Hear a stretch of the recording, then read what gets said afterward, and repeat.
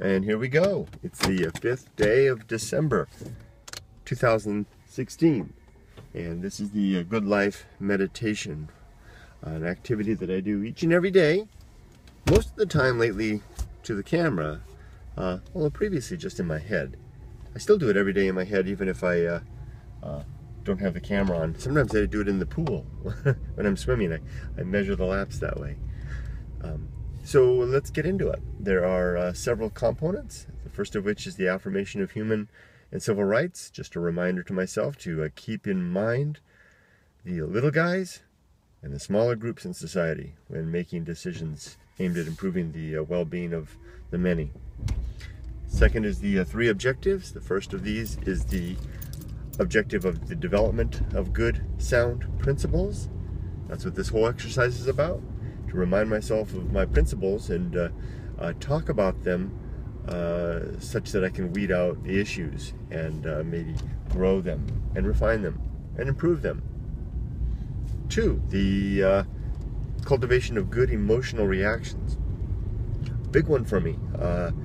Not necessarily because I'm particularly emotional, but simply because it yields such immediate and tangible benefit in my life when I'm able to indeed better control how I respond to the world. So I actively pursue this, and I can experience it every day. So if there's anything that's a catalyst to keep this up, it's the increasing ability to be more emotionally mature. 3, the development of the performance of good actions. Just doing good things according to the principles that I've laid out. Let's lay those out now. There are 14 and several sub-principles.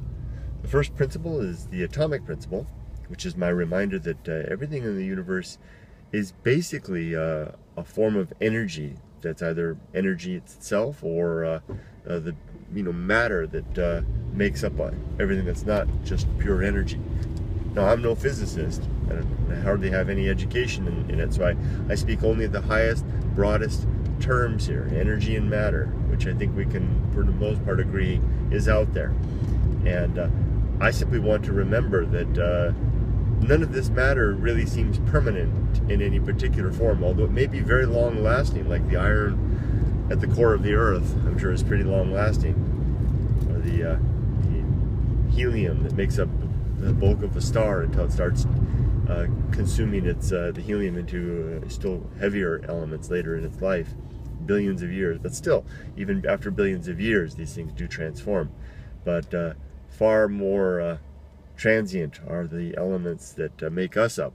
We are, speaking of the being made in the inferno of stars, all the different elements that are used to make our bodies were formed at different times inside a nuclear inferno inside a star that then blew up and spewed it all out. So I'm really, you and I are a collection of a hodgepodge of elements from different stars, most likely. And that I want to remind myself that I'm put together, this assemblage, for just a moment. It will soon fall to pieces and become something else. And that's an important and useful function. More about that later in this video. So the second principle is the principle of nature. Everything in the universe has some particular nature, and it's good to recognize what that is and seek to abide that nature. And if it's you, then live according to your own nature. Let me see if I can pick something out and find its nature. These reflectors at the side of the road. They're pasted onto the road or glued onto the road, onto the asphalt. The nature of those things is to be permanent, situated in place, firmly affixed, to be something that can withstand being driven over. They're designed in such a way with an angle on them that you can drive over them with just a little bump, but it doesn't really dislodge them. They can't suffer some things, like a snowplow will take them right off. They have a purpose, which is an engineered purpose, which is to provide a reflection, so you can see where the edge of the road is. Their nature is that they're made of plastic for the most part. They have a particular lifespan. They may be They need to be taken off and replaced when the road is resurfaced, or periodic intervals when they wear off. But for the most part, they're pretty simple. They don't have any cognitive capability. They're non-sentient. In fact, they're not even alive. And they are a clear evidence of a designer, us. It is the nature of a reflector. Pretty simple thing. So it's useful to ask, what's your nature? What's my nature? And if you can figure out what that is, then you can maybe live a little better by aligning your life in accordance with that nature. You can do a lot of good in that regard. You can avoid a lot of problems that will pop up in life that stem as a result of not living according to your nature. And I'll get to that at the latter part of this video. 3, the principle of maturity. Maturity is not just an understanding of better ways to live, but an execution of that. Having a practice of life that allows you to put your understanding into good use. So there are 2 subcomponents: maturity and fortitude. Maturity is the wisdom that you actually gain, but maturity in itself isn't enough. You've got to wisdom isn't enough. Wisdom alone is not enough. You have to be able to act upon wisdom. Use your wisdom. If you can have the wisdom, but if you don't use it, if you don't keep it, if you gain it but you don't hold on to it, or if you hold on to it but you don't use it, then it's no good. So putting wisdom into action, into motion, that's where maturity comes into play. Another shortcut to mature behavior is fortitude, the strength to be able to push on towards the better ends that we know, the better ends that we're aware of. And that's something you can train yourself for, whereas wisdom requires years of experience, of living in experience, trial and error to gain. Fortitude can be learned in 6 months. Go to boot camp, for example. I don't even know if boot camp takes 6 months. And you can become a more stronger and determined and resolute individual. When you put those 2 together, wisdom and fortitude, you have a very formidable pair. Formidable in terms of their ability to help you to live a better life and to be a better example to those who you're responsible for. For example, if you're a parent, it's good to live a more mature life to show your kids the way. Next is the social principle. Human beings are social animals. We need one another. We develop, when we pursue social good, we're creating a very refined and distilled form of virtue, a very potent form of good, far more cosmopolitan than just pursuing our own good. Although it's good to pursue that too. Next is temperance. Temperance is the ability to exercise restraint in our consumption of consumables like food and drink, activities like work and play, and internal activities such as the emotions that we feel. Temperance asks us to consume smaller bits. Have just a small bit of pie, a few sips of beer, maybe a bottle. A good 8 hours of work. Not too much overtime, unless you really need to. Don't watch too much TV. Play a relative amount and get out and exercise, but not too much. And when you feel anger, don't fly off the handle. When you feel lust, temper that also, unless it's among consenting adults. Next is the sub-principle of temperance, which is suffering. When you can exercise temperance with our feelings. For example, if you're feeling embarrassment or anger, you can moderate your response. By the way, when I'm saying you, I'm meaning me. I'm not trying to tell anybody else to do any of this stuff. This is just a reminder for myself to how to live better. But just so when I temper my emotions, that doesn't make the feelings of those emotions go away or lessen. I can still suffer them quite well, and quite long, and quite painfully.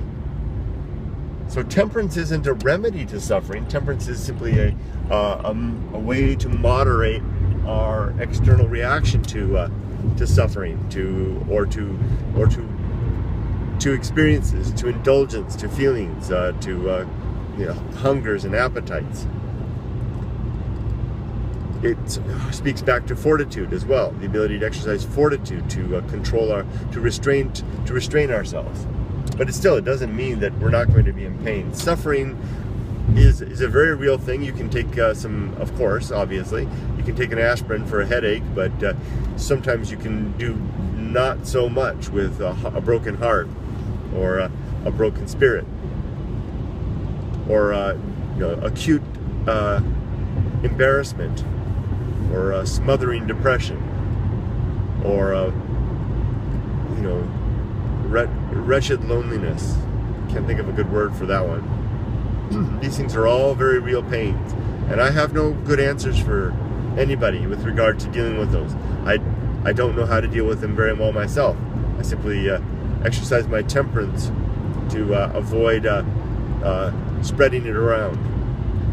Share it as necessary. I'll share these things with my wife, even my daughter at times, and close friends, like I have any of those. I'll even share it with a wild, but for the most part, suffering is very real, and for all of us. And a curious thing. Sometimes you just have to live with it. Now that said, I'm just the guy talking at a camera, so for the most part, the suffering that I experience is very moderate in comparison to what I understand others do, and for the most part, I can handle it. But if you're suffering to the point that it seems to be out of control, or if you're watching this and you're at that point, or you get to the point of acute depression, or you suicidal thoughts, then please seek after somebody to help you. Don't just listen to some guy in a camera driving or working a car. I don't know anything. But I can tell you though that I do appreciate, in terms of an understanding sense, the fact of suffering, and I recognize that it is a very real thing that fits into these principles most closely with the principle of temperance, which allows us to get through the dark moments sometimes. Moving on from that gloomy view to agency and indifference. Agents are any life that exerts some will, which I guess is every life, right? Because life exerts a particular will upon the world. Even a plant situated in place exerts some will upon the world, interfering with the wind, grabbing up some sunlight, exercising its roots through the soil and through rocks, and breaking things up, and providing home for worms, things like that. If all life are agents, and the things that they create are the artifacts of their agency, then when you take all that away, go to the surface of the moon, you're looking at a landscape devoid of all agents and all artifacts of agency, and you come face to face with what I call the great indifference. There's only a few places on earth that you can really face down the great indifference. You can't do it in nature. You can't go to a forest. In a lot of nature, not nature here on earth. You can't go to a forest. You can't go to a meadow. You can't go row a boat on a nice pretty lake. You can't even really get it on the sea. A couple videos back I was talking about finding it on the sea, but I don't even think you can get it there. The best place to meet indifference head on is a particular type of desert, namely a moonscape. They're very devoid of life. And any life that is there is struggling. It looks as though it's struggling and suffering and almost ready to die. But there are places I know that I've been there, where you can go to such places, and there you encounter the great indifference face on, and it's an awe-inspiring and fearful aspect to discover, to see. But you can also find it in yourself. It's I think at the root of feelings like loneliness, when we're facing down the indifference of the universe when it seems that nobody cares. It's a very terrible, painful thing. So what we do sometimes is that we invent agents to act as surrogates where none exists. That's how we create gods and God. And we ascribe God's will to the world, and to God's hand, hidden hand, to the unseen result of the unseen, to the results of the world that appear to be without any life, or without any agency, without any purpose. Even things like the descriptive laws of nature, we can ascribe those to God as well. But in fact, what we're really doing is spreading a layer of comforting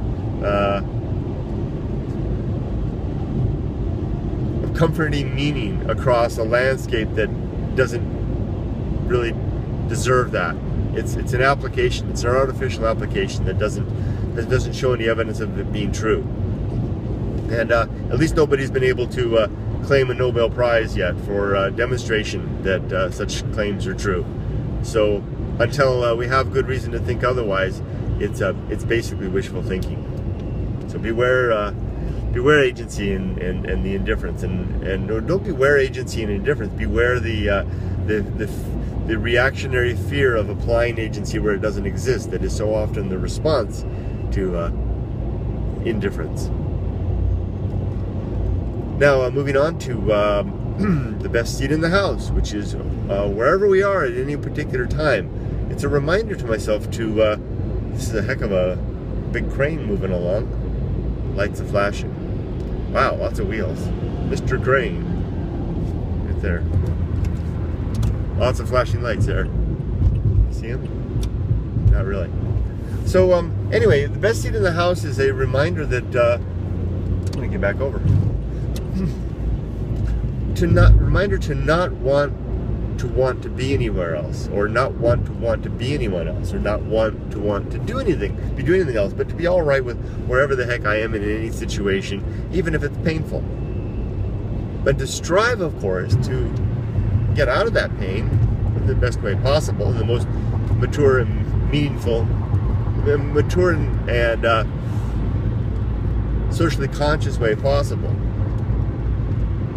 What I mean by that is, if you're in pain, you don't want to throw the rest of the society under the bus, in order to exercise yourself of that pain.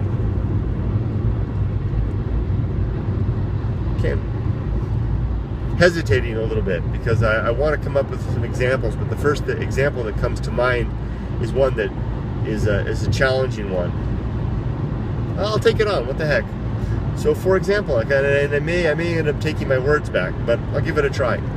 For example, if you're in a lot of pain and you decide that suicide is the best way to alleviate that pain, may be true, but there may be very real cost in that, in terms of the impact that it will have on others.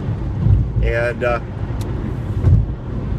see, it gets lost. I've already done it. So this drifts away from the best seat in the house. It drifts away back to suffering and the like, which is a lot of my mind lately, because it was like kind of like an aha moment over the weekend when I realized that I had failed to bring in that important concept within. I'd got to 14 principles without addressing suffering. And now I finally got it in there, so I guess it makes sense that I'm dwelling on it a little bit, because it is a very real thing. Humans do suffer. It's a part of life, and it deserves to be treated well. Maybe deserves its own darn principle, for that matter. But for now, I'll keep it as a part of temperance. But if it keeps coming up this way, asking, begging to be addressed, then I may move it into its own principle. But back to the best seat in the house.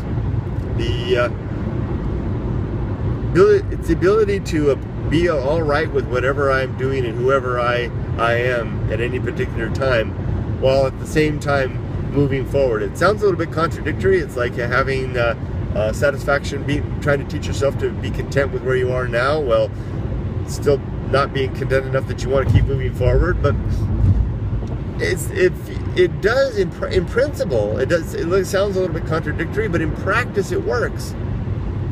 I know it because I do it. You know, like I don't want to be going to work right now, but I'm okay. Well, I'm still, you know, working towards a better end. I'd like to improve things, improve the situation of my family, get enough saved up that I can retire. But in the meantime, I'm still going to go to work, and I'm not going to bewail the fact along the way. I'm going to be all right with it. At least tell myself that. I'll be all right with just being me. I'll be all right with being on the 91 freeway right now. You know, pretty bad freeway, but it's all right. Yeah. Sometimes it's a word game. Sometimes you're just telling yourself that. But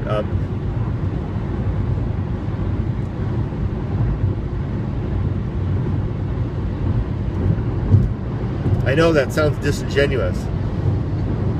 Oh, I really am happy to be on this freeway going to work. I know it's going to be a hard day. Okay, so that points to the fact that it's not easy. It's not necessarily sincere. It's an act of will. Yeah, so there you go. It's maybe a bit of a lie to oneself, but it's an aim. I genuinely am working towards that aim. I'm working towards being all right with wherever I am, and I can say that the exercise of trying to do it, of working towards that, has an impact, and it is a good impact.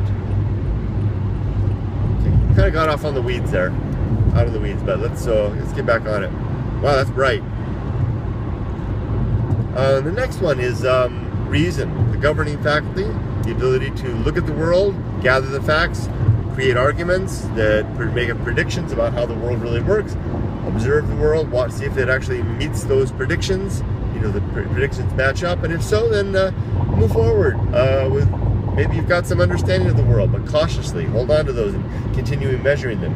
If the results don't match our predictions, then maybe we are off track. We better review our facts, review our arguments and ideas, and of course discuss them with others, vet them out.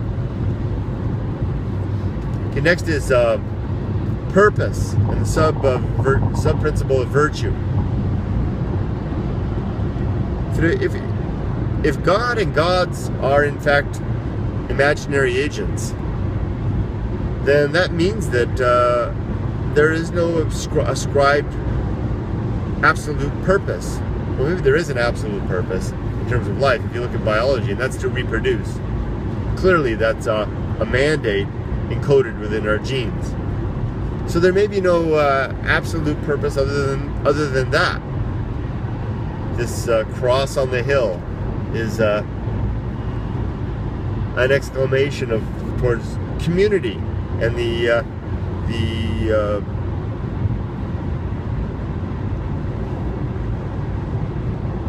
recommendation, or the what's the word? It's the admonition towards collective social virtues recognized by the community of the Christian society that have weight and substance by virtue of the force of a mandate of God, which is really just a bunch of made-up stuff that humans came up with that are then put into that model, that artifact, that model of human wisdom and best practice enforced through the will of God, is one that's been created by society after society, culture after culture, time and time again. We always apply God as the big daddy behind it all, with the to give it some force.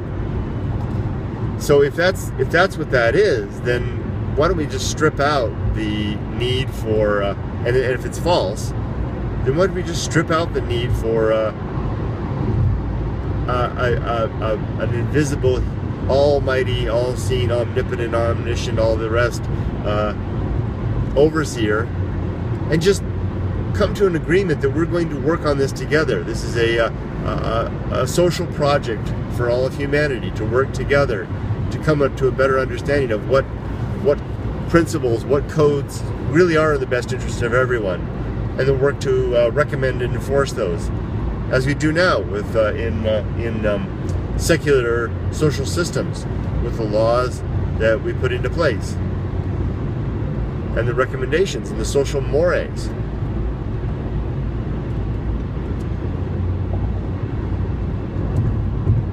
So that comes around again to purpose. If there is no absolute purpose, then it's up to us to develop a purpose. And I think a lot of our societies, especially our more secular societies, are doing a really good job of that. I mean, it's not perfect, but they're getting there. We've had the last 70 years have been the most peaceful years on the planet. Well-being is increasing dramatically across the planet. Goodwill between nations and human beings is an astonishing rise since the post-World War II era. Basically, the principles of our modern society and our secular values, because they came first. You know, the values of the tribe. I'm sure the earliest human proto-humans, wandering around the savannah, were developing morals and mores that preceded any the application of any god, the development of any gods. So religions borrow their morals from the secular reality of our species. So let's take those back. It's not the other way around. But the mask of time, long drawn out mask of time, can make it appear to be the other way, but it's not. And it's not. And I'm not just saying that as a proclamation. I'm saying it because it just makes sense. Because the human beings are social animals, and we were social animals before we were humans. We were social animals when we were an earlier species of hominid, like I said before. And we worked as a cooperative group. The way that we succeeded as a cooperative group was we had rules that we followed that were beneficial for the group, long before gods were created. That just follows if you look at the evidence of what our species was before our development of our brain, before the development of our ability to invent gods. So then it simply follows that the values came first, human goodness came first, the giving those qualities by way of God came later. So if you're going to have purpose, we better come up with it ourselves, and we better be a good one that we develop by virtue of good communication, well thought out plans, comprehensive education for as many as possible to understand the options out there. As for me, my purpose is what I call virtue. Virtue, as I define, is the improvement of well-being for as many people as possible through the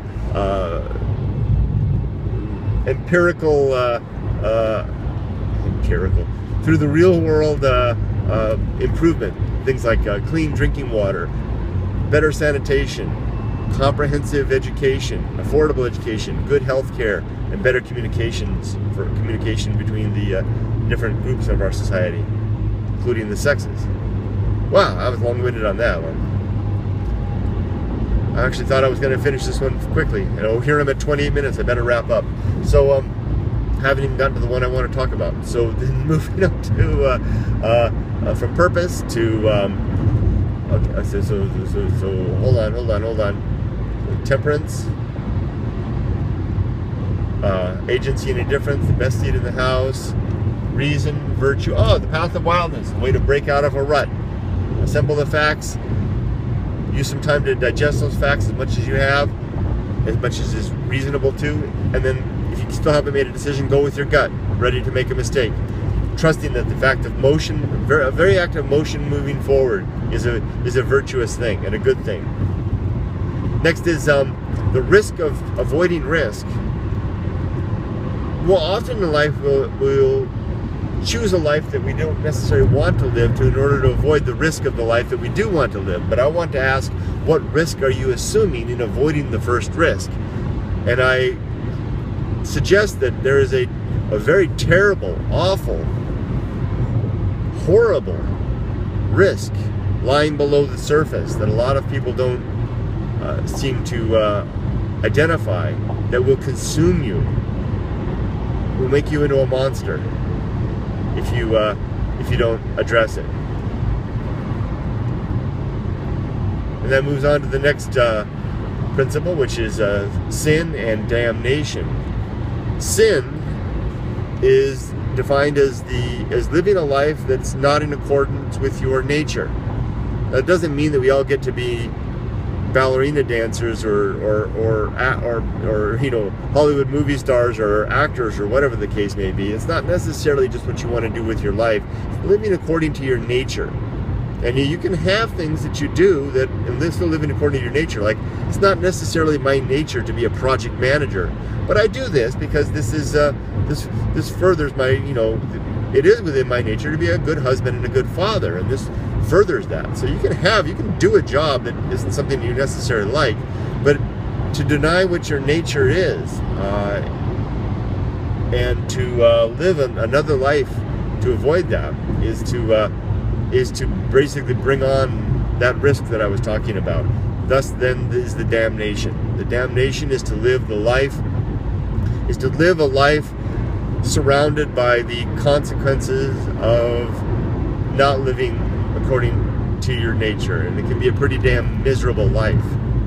But the good news is that damnation in a secular worldview is not forever. That's the second to last principle, which is complete oblivion. Complete oblivion awaits us all, and I mean absolute, utter oblivion. And I'm not saying that as a proclamation that I know that's what's true, but based on the evidence that I've seen so far, no one has offered any good reason to think that any of us are getting out of this alive, or that we're going to survive our lives in any way. We are going to be wiped out utterly and completely, including our genetics will be wiped out as well within 7 generations, our family name as well. And finally, the last piece of that as well is it's just in parentheses, is get the hell out of the way. It's part of your job to get the hell out of the way, to make room for the young to come on board with their new paradigm and take your own damn paradigm to the grave with you. It's not enough to toss your corpse into the ground before they start shoveling the shovels of dirt on there. Take all your life's work, all your ideas, all your inventions, and for the most part throw those in there too.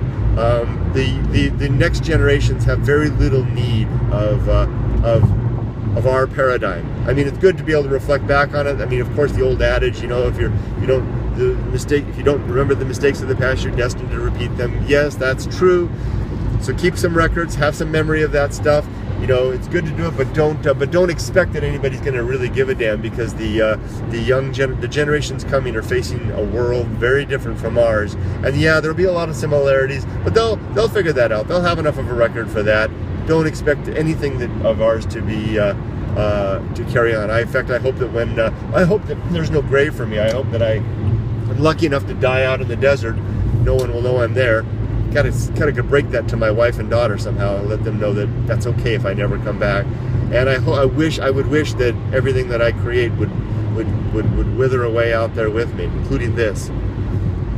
Let the coming generations figure theirs out.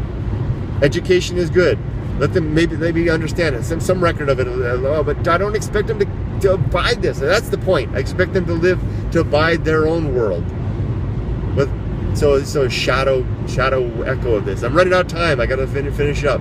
So that's the last one. I got to go real quick. Today's thought plan to collect my thoughts before breakfast, compose them over lunch, record them before dinner, and die before bedtime. My action plan is to get to work and be a diligent, hardworking person, industrious, not wasting time, not distracted by things, giving my employer better value for the time that they have me there than they're paying me, so it makes it worthwhile to have me, and then I'm a good contributing member of society. To go home, do my swim, do probably 30-40 laps tonight, go home, sit and earnestly look in my wife and daughter in the eyes, talk with them sincerely, tell them both I love them, give the dog a nice pat on the head, take him for a nice long walkie before bedtime, talk to him, make sure that he knows I love him too, and then lay my head down on the pillow and die. And to never be remembered, to go to damnation, no, to go to oblivion, working to avoid damnation in the here and now. And in 35 minutes, I got to wrap this up. So the rotten day forecast: I'm going to die, my wife's going to die, my daughter's going to die, my job's going to die, my bank account's going to die, my reputation's going to die, my memory's going to die, my health is going to die, my welfare is going to die, my best intent, my reason is going to die. I am going to blather away into nonsense just before the oblivion wraps its darkness upon me, and that dark, endless eternity of nothing awaits. Isn't that a good way to start the day? Yeah, optimistic. Okay, only gets better from there until it doesn't. Take care, everybody. Have a good life. Bye-bye.